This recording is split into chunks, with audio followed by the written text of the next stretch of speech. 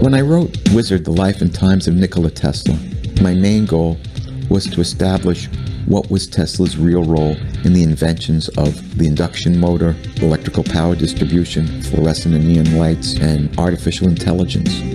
The story is so intriguing, I realized that there were missing parts. There were other things that were worth talking about. Tesla played a big role in 3 major wars, and I put all this information into this new book called Nikola Tesla, Wizard at War, where I discuss Tesla's relationship to the Spanish-American War.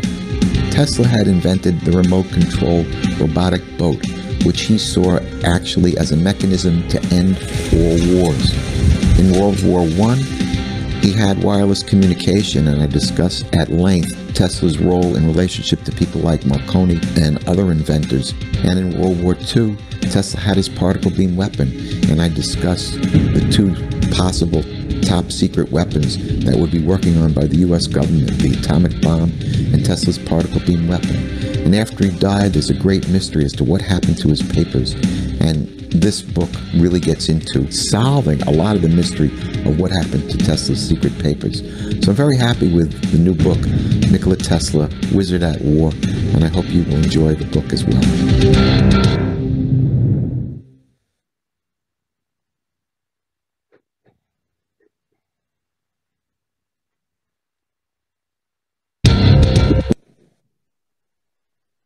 And we also have a PowerPoint from Dr. Seifer, if you wait one moment for us.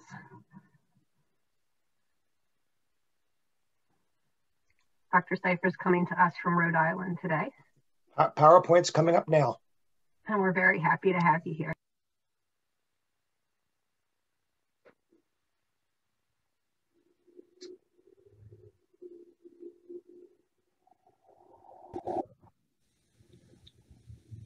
Okay, so I just start talking, right?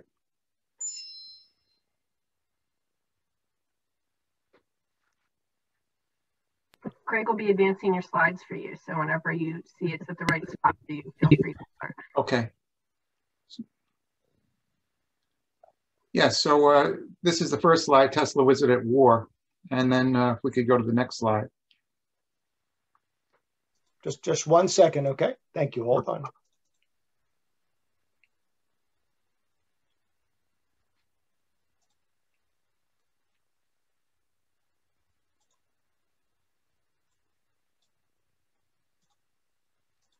Well, the next slide is a picture of my book, my first book, which is Wizard, Life and Times of Nikola Tesla. Yeah, next slide. Here we go.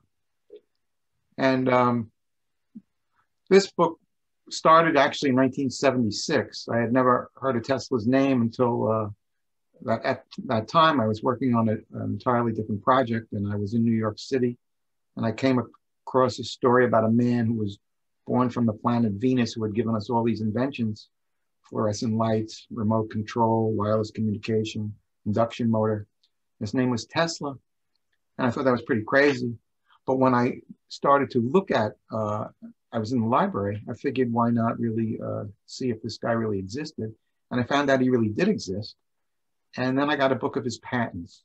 And once I got a book of his patents, I knew I was sitting on a huge story. But what I needed to do then was to find out why his name disappeared and whether or not he really was the inventor of, for instance, the radio or the hydroelectric power system. So I went into the heart and soul of all of those inventions. And at the time, this is through the 1970s and 1980s, and even the early 1990s, there was a lot of animosity towards Tesla. There were scientific people who were claiming that someone else invented the induction motor. And even today, there are books being written now which cloud the issue, coming from universities like Princeton University. So this was a very important thing for me to do, to document everything. There's about 1,000 endnotes in here and about 400 letters written. Okay, the next slide. This is the same book, Wizard, in Chinese. It's been translated into about 8 languages, and it's just neat to open up the book and see the whole thing in Chinese. Okay, next slide. So what happened was, after finishing the book, I finished the book in 1996. I continued to lecture and continue to do research. And certain questions began to arise in me. And one of the things I started to focus on was what was Tesla's relationship to all the different wars that he interacted with. And the first major war that he interacted with was the Spanish-American War.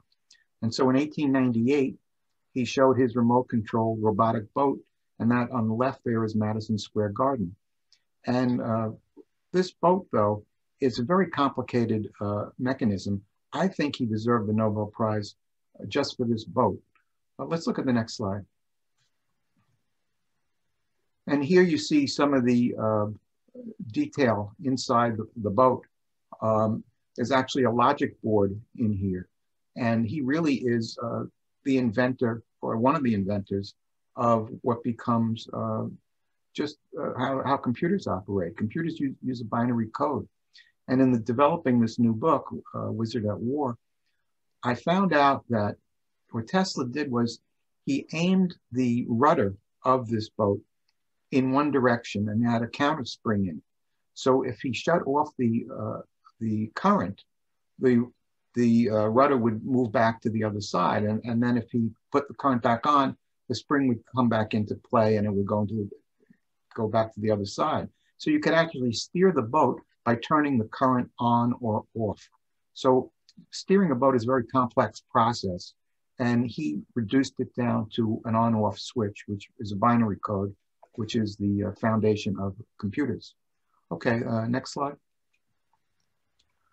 Now, what Tesla did there, if you look at that boat, he had two antennas that were going up.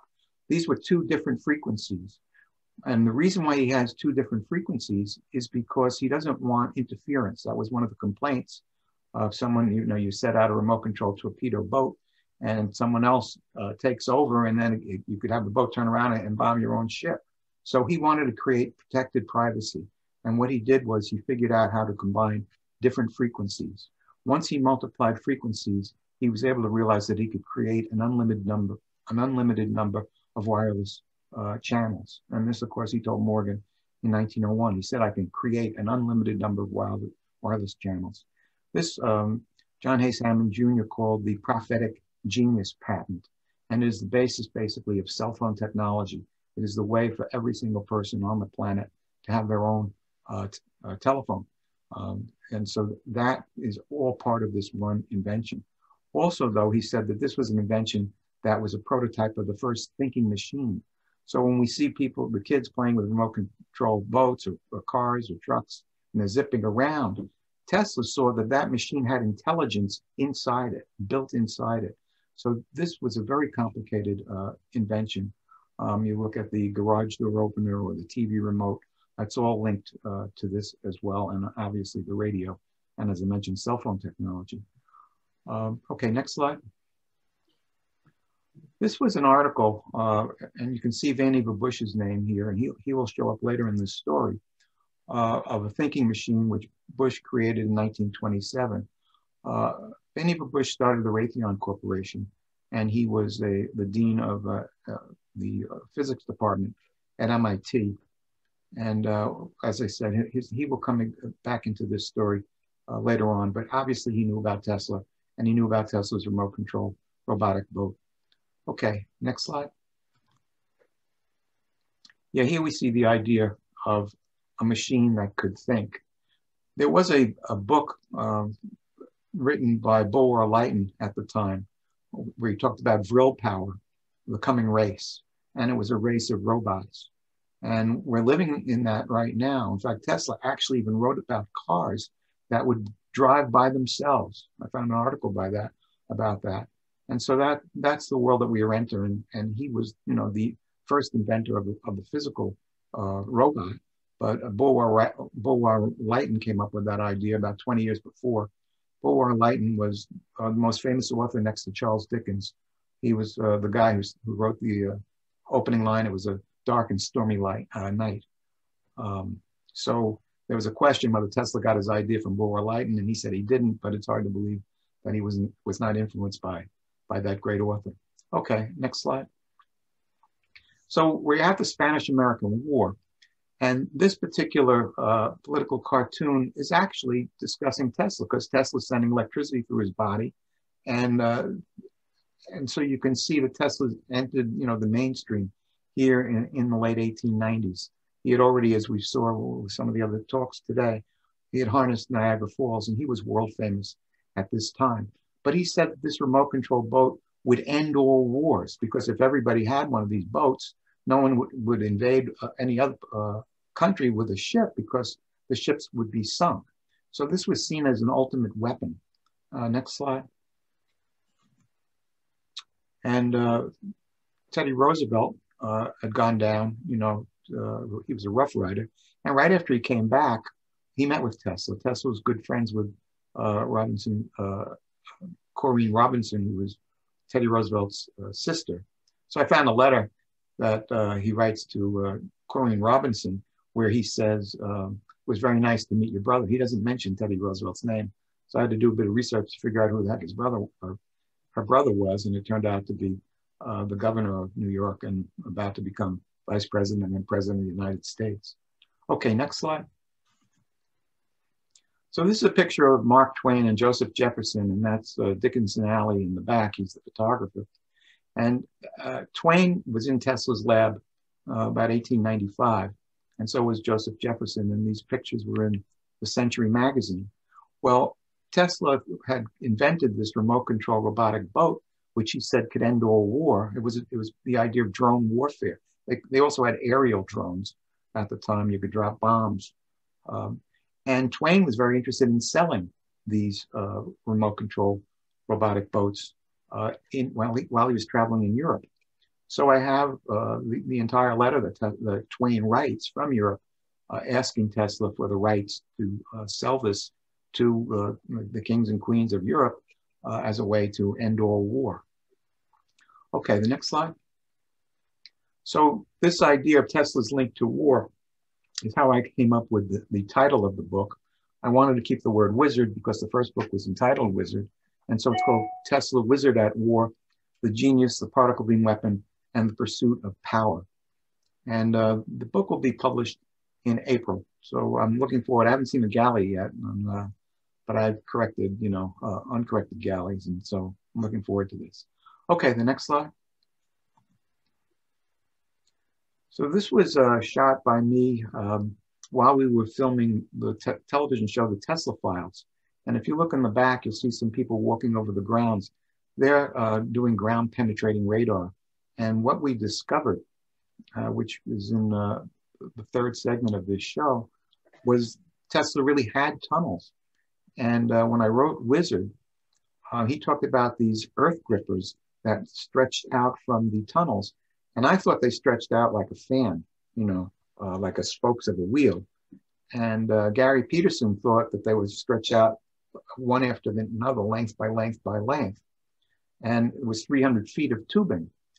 And he made such a good argument, I wasn't sure. Maybe he was right. Maybe it wasn't like spokes of a wheel. But when we got the photograph of the actual tunnels, there were 4 of them. 3 of them are 100 feet long, about 50 to 60 feet below the ground. And the 4th one's 40 feet long.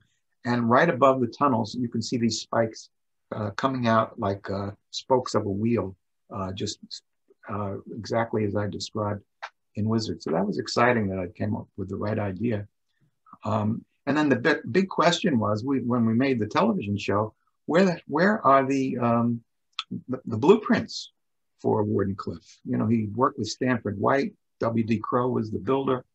And we spent a lot of time and energy to look for the blueprints, but we were unable to find the blueprints. But no one's really discussed before me really the real reason for these tunnels.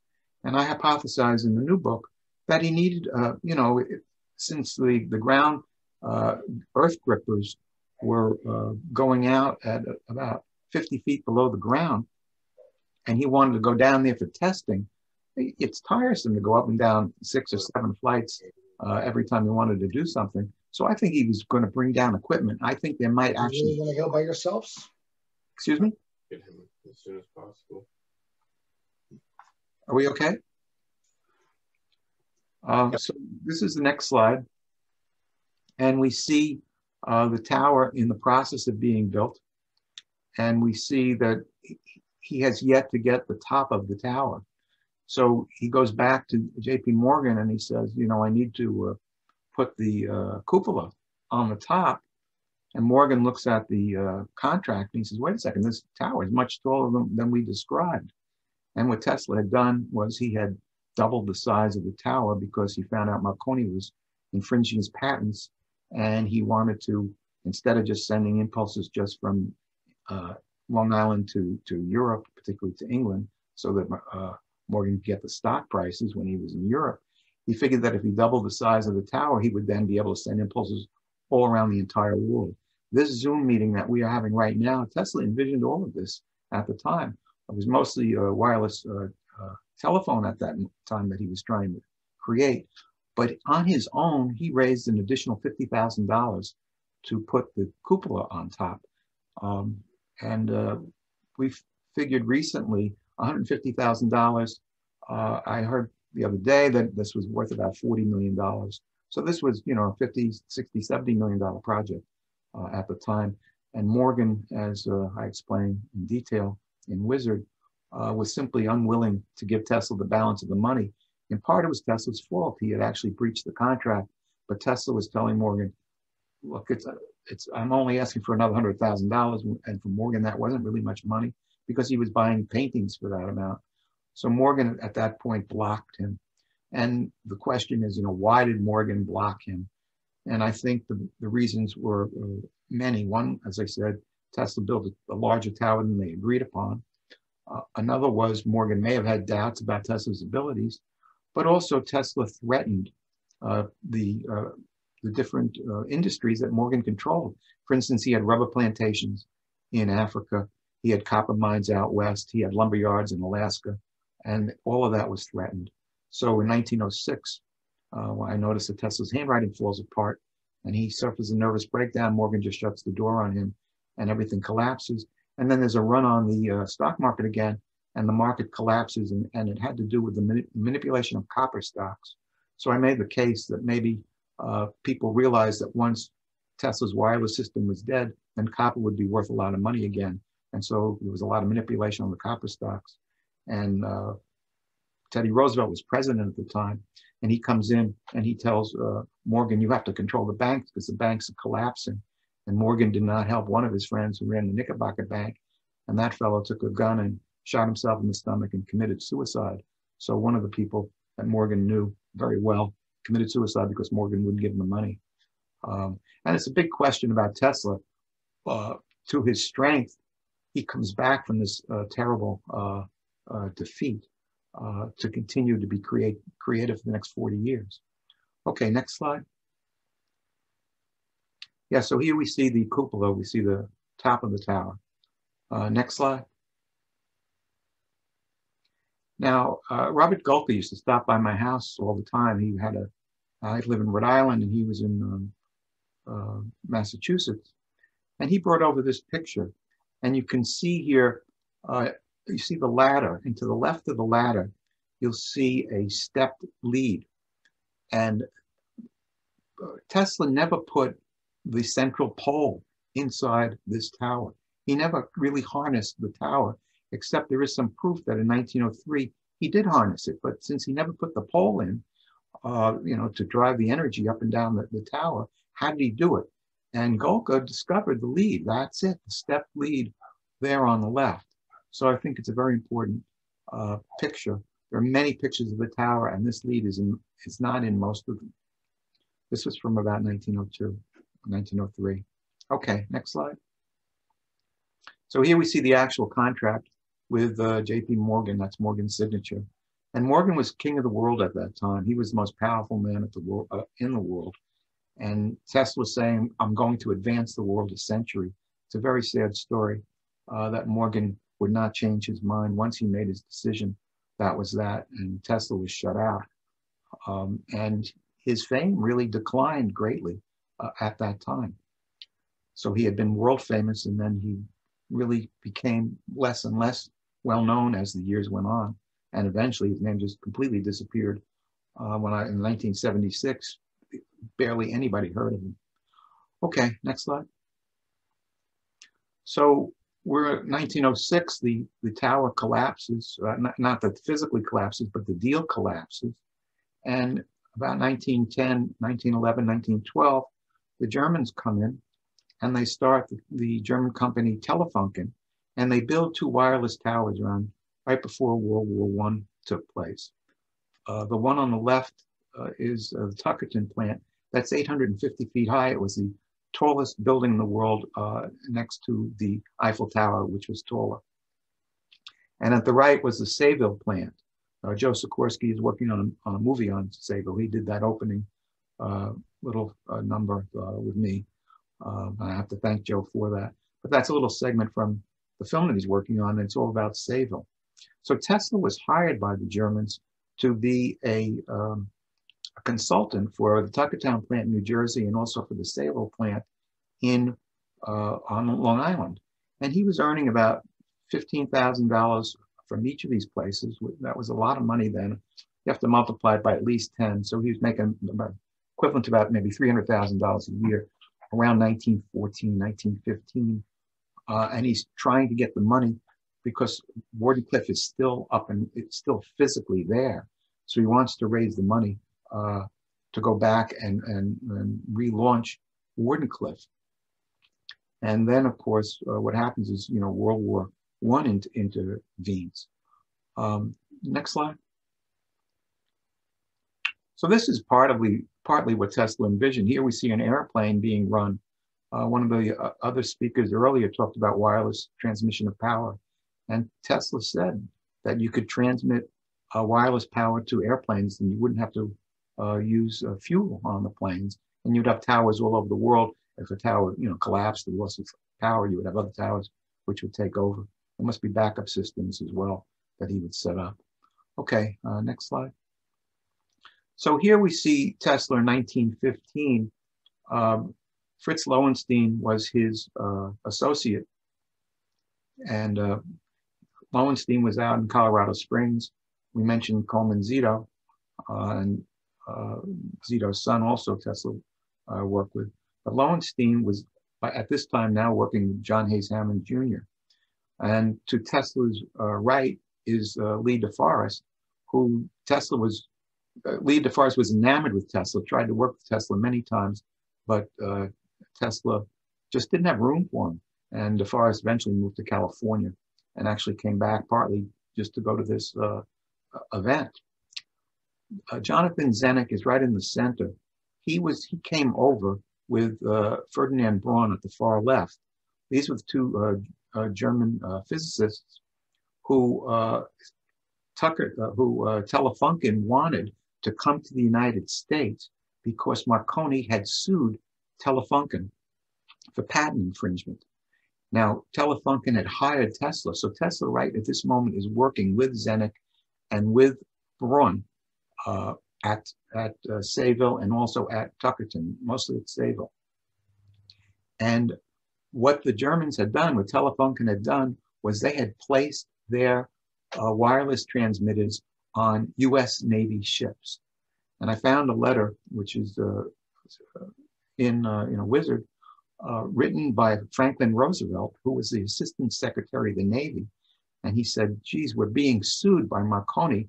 What am I going to do? I got to do some research here. Let me go through my log here. And wow, look at this. Tesla predates Marconi. So we can use Tesla's testimony against Marconi in this legal suit. So, the U.S. government, the U.S. Navy, through the Assistant Secretary in particular, and Joseph Daniels, who was the Secretary of the Navy, were aligned with the Germans at that time because we had their wireless transmitters aboard our ships. In the center, you see John Stone. He was the president of the electrical company, electrical organization at the time. And he will testify at this big meeting in Brooklyn. And Marconi comes in on the Lusitania to testify. Zenneck testified.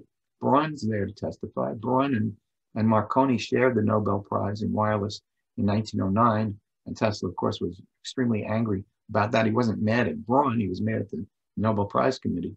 for not honoring him. And at the very far left, you see Sarnoff. Sarnoff starts NBC, and he's also working with, will be working with Marconi. So this is a very amazing photo, a rare photo of Tesla with, his colleagues. Okay, next slide. So here Marconi comes in, as I said, on Lusitania, and he goes to Brooklyn, and he has a very long deposition. Next slide. And Tesla is going to testify for the U.S. Navy, for Franklin Roosevelt, and also for Telefunken. And Marconi is called back because of the war, but he doesn't go back on the Lusitania. He goes back on another ship under an assumed name, and the Lusitania is sunk. So this is an amazing story. Did they sink the Lusitania in part to kill Marconi because these were competing wireless companies? Or was it just a coincidence that he was on that ship? As it turned out, the Lusitania was the fastest ship on the high seas, and 1,500 people, almost, I think 1,200 people died, but almost as many people died on the Lusitania as died on the Titanic, which was 3 years earlier. John Jacob Astor was on the Titanic, and he died. And when he died, now Tesla was in deep trouble because he owed money to the Waldorf Astoria, about almost $20,000 in back rent. And I think, Astor looked the other way, but Bolt, who was now the manager, would not look the other way. Now Tesla was on the hook. So he transferred the property, the Wardenclyffe property, to the Waldorf Astoria to cover his debt with the belief that he could get it back once he paid off the debt.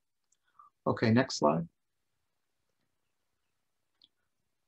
So if you look on the left here, right in the center, 19 more taken as German spies. Dr. Carl George Frank is the fellow from Telefunken who hired Tesla. He was arrested. Zenneck was arrested, and Braun was arrested, and they were sent first to Ellis Island, and then eventually to a prison camp down in Georgia. And but I have here another very important article on the right. I think it's the most important article ever written about Tesla's life. It says Germans triple the wireless plant.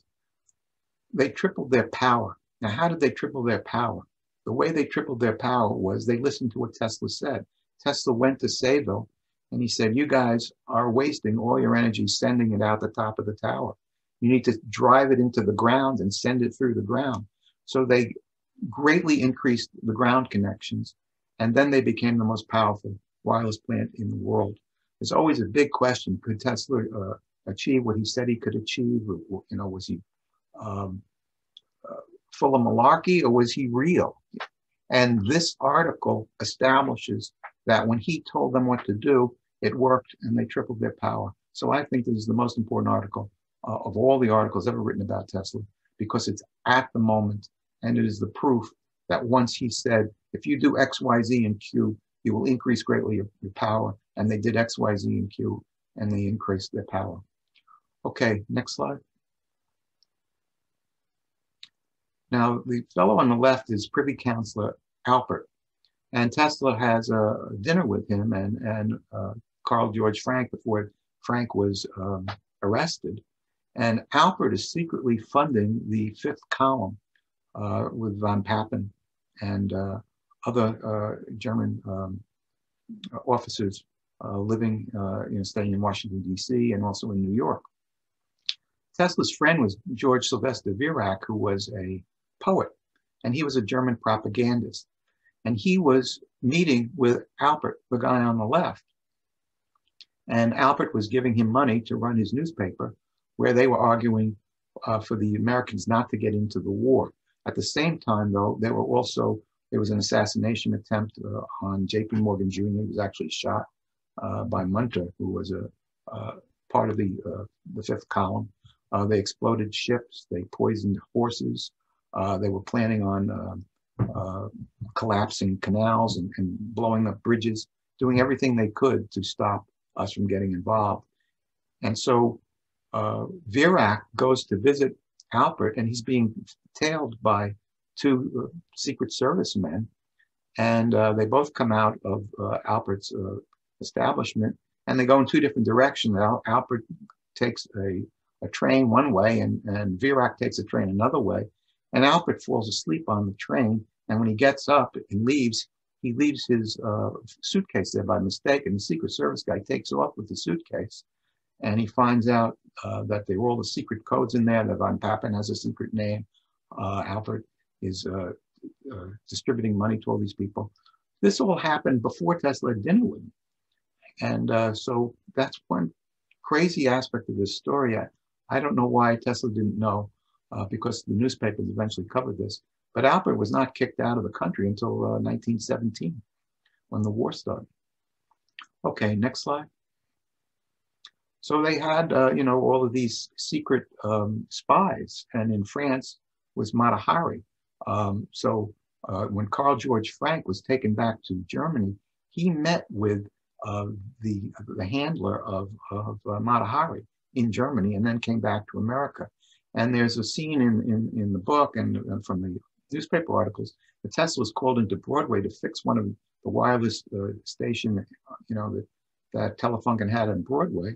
And it seemed that they were sending secret messages to submarines at that time. Okay, next slide.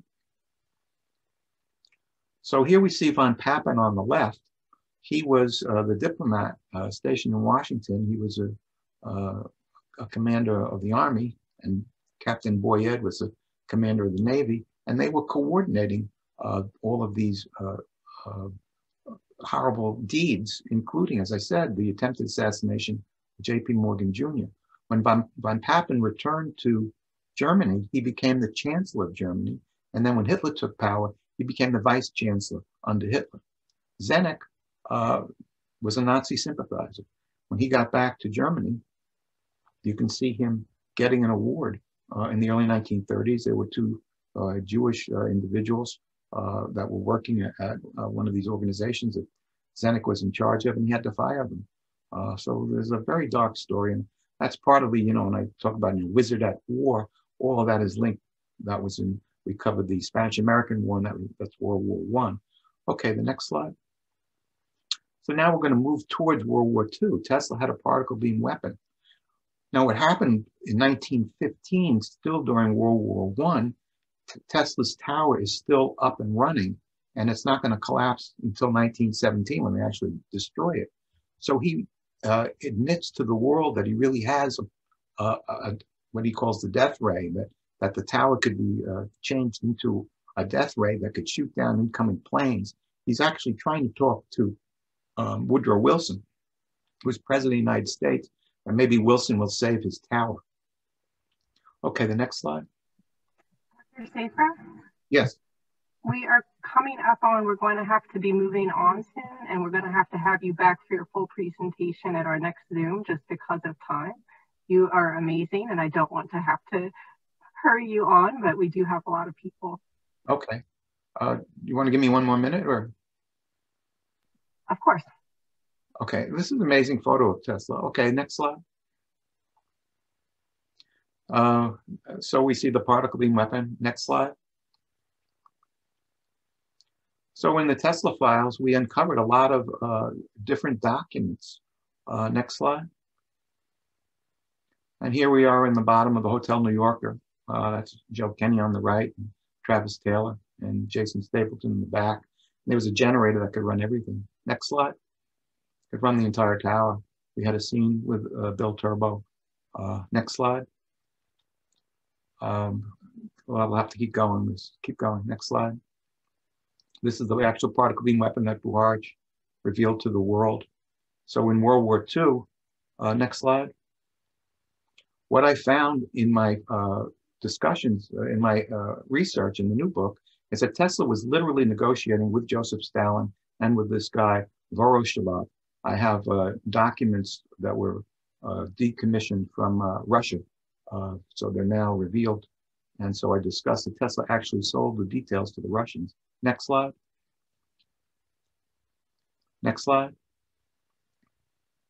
And then he was negotiating, next slide, in England with, this is Sir Hugh Ells and General McNaughton. Next slide.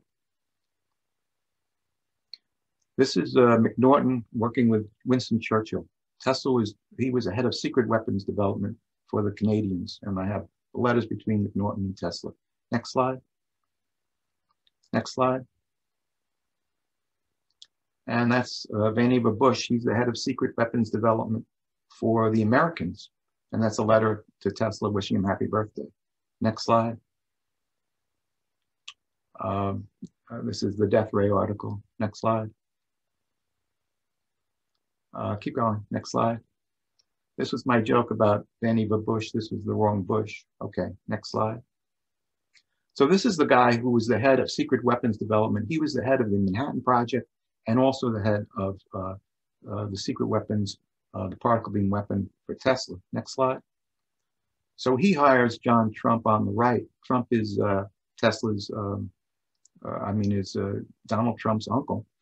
And he worked at MIT, so he was a professor at MIT, and so was Vannevar Bush. Next slide. Next slide. OSS, we found a link to them. Next slide. Next slide. Now this is General Craigie. General Craigie was believed in Tesla's inventions. John G. Trump did not. So he was a general. He was the first guy to fly a jet plane for the military. Next slide. Next slide. So I found we located through Prometheus Films a document signed by Franklin Roosevelt asking to meet with Tesla shortly before he died. And Roosevelt was trying to deal with the two different ultimate weapons. Next slide. Would it be the particle beam weapon or would it be the atom bomb? And what I found in this new book is that Tesla was negotiating with Franklin Roosevelt, with Joseph Stalin, with General McNaughton, with Vannevar Bush's people, the very highest of echelons. This is when he was this old man. Everyone thought he was this old doddering man. This is not the case at all. He was working with the very highest of echelons. Next slide. Next slide. Keep going. Next slide. So the railgun is the modern prototype, which is an advancement of the particle beam weapon. And I'll end on this particular slide. What we do here is, what I've done here is establish that Tesla's inventions, laid the groundwork for many inventions of the future. Let's do one more slide. We see the flipper plane becomes the Osprey, and next slide. A flying wing, this is the modern shuttle, which is yet to be built, all based on ideas, based on Tesla. So that's a lot of what my book is about. Thank you very much. It's been an amazing conference, and I hope you guys enjoyed it. Dr. Seifer, thank you so much. We definitely want to have you back at one of our individual Zooms, as many of our presenters have expressed interest in having individual time, and we would love to do that and hear more about when your book comes out. Thank you. Thank you. Our next expert is Dr. Quorum. Dr.